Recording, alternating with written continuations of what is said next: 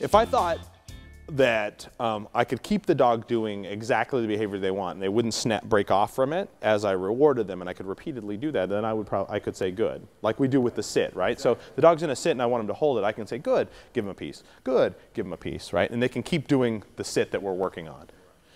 If I'm doing this, every time I go to give them a reward, they may or may not keep doing what I want them to do, right? They may have to drop their head to access the reward. They may surge forward. They may do a whole bunch of things in between. So since I know that there's a strong chance that they won't keep performing this behavior as they exit, then I say yes. That way, it's like, we're practicing this.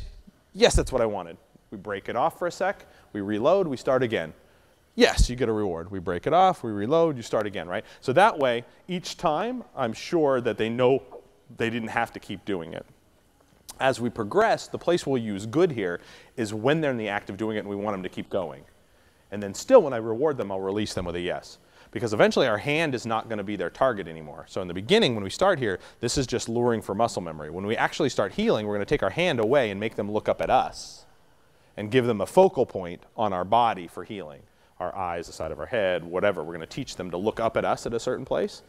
And then in order for them to be focused on a point and then be released to access a reward, they have to stop looking at that point to access a reward. So then let's say my dog's looking up at the side of my head and I'm healing, and I say yes, and I pop my hand up like this and they jump up and take the food, right? Which is what's going to look like when we're healing. When we're actually healing, at that point, they're going to break the position to access their reward, especially when we go to a toy.